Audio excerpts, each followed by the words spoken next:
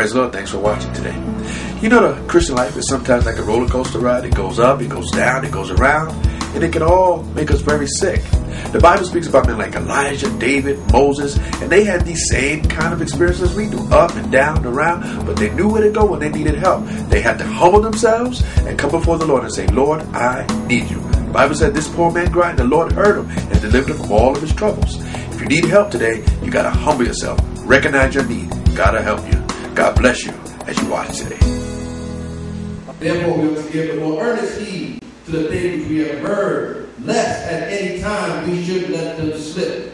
For if the word spoken by angels was steadfast, and every transgression and disobedience received a just recompense of reward, I'll do verse 3, how shall we escape if we neglect so great salvation, which at the first began to be spoken by the Lord, and was confirmed unto us by them that heard it.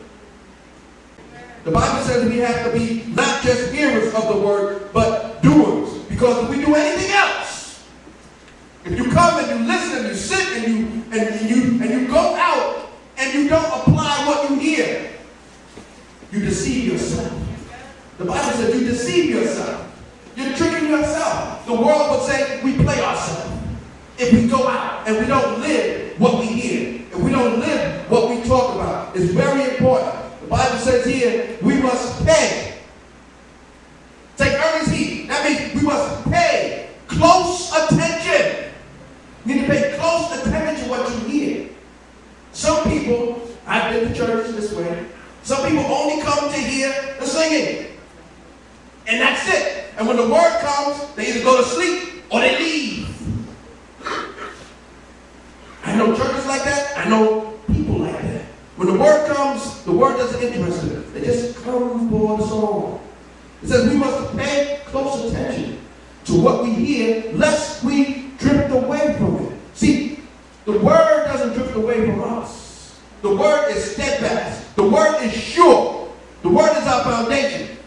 The word doesn't drift away from us. The things we hear don't drift away from us. We drift away from it. We drift, we float, we spring a leak. But we need to plug up those leaks. We need to plug up those leaks with prayer. We need to plug up those leaks with praise. We need to plug up those leaks with perseverance. We need to make sure that all those holes that come in our Christian life get plugged up. What punches a hole in your spirit? What punches holes in your spirit? When you've been up on the mountain, when you sense God's presence, when you sang and you danced and you jumped and God's glory moves in you, what causes your spirit to come down? What pokes a hole in your spirit? Elijah had that problem. He was on the mountain and he saw God's power. He saw God's glory, and God proved himself to him. Showed him that he was almighty and all-powerful. And everybody saw it. And you would think this man, Elijah, was a man who was a man after God's own heart, just like David. You would think that he would go out and proclaim victory in the Lord. The Lord is victorious, and I have victory. You would think that was the case. And for a little while that was the case. But Elijah sprung a leak. He sprung a leak. One little woman named Jezebel threatened his life. And fear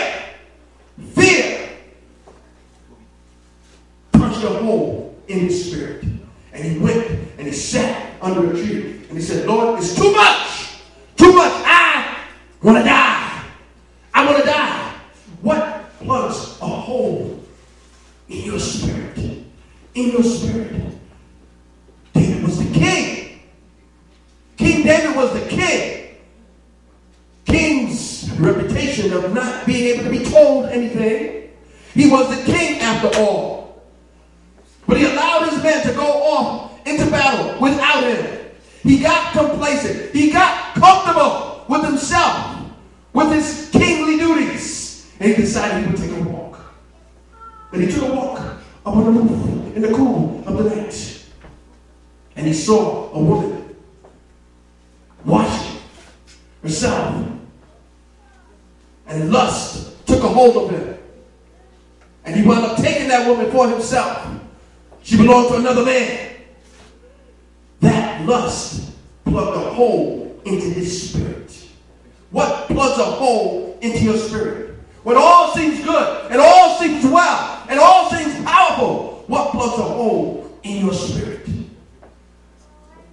Peter told Jesus, I will go with you to the ends of the earth. I will go with you anywhere, Lord. Surely you're not going to die. Surely you're not going to die. I'll go with you wherever you go. And Jesus had to rebuke Peter. He had to rebuke him and tell him, this night you're going to deny me 3 times. Of course he didn't believe it. Of course, because Peter was sure of himself. Peter was filled with self-confidence. He was filled with pride. And that very same pride plugged a hole in his spirit. Plugged a hole in his spirit. And he wound up running. And he wound up lying. Just like Jesus said. What plugs a hole in your spirit? When all seems well. When all seems good. When you least expect it. Something comes and plugs a hole in your spirit. You need to be very mindful. Very mindful that Satan is alive and well. As we started out saying, Satan is alive and well. You see, we get saved and then we ignore what we have. Don't you understand what has been entrusted to us? Salvation. Salvation has been entrusted to us. Salvation has been given to us. Salvation is something, is your most prized possession. Jesus Christ, his spirit lives in you. His spirit lives in you.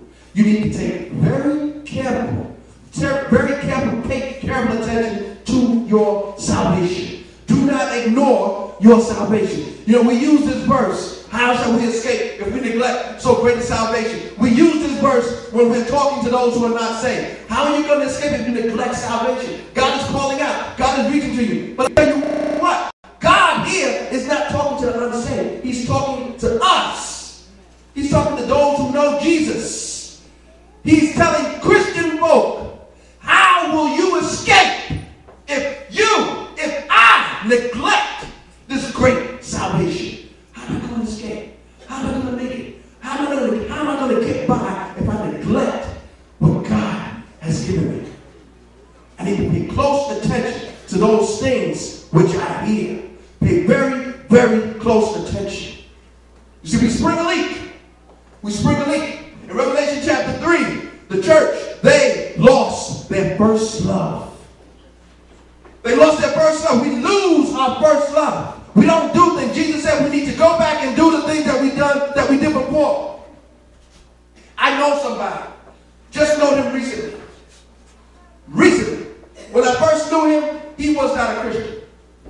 Hadn't had too much exposure to him, but he wasn't a Christian. And it was obvious, pretty obvious to me that he wasn't a Christian.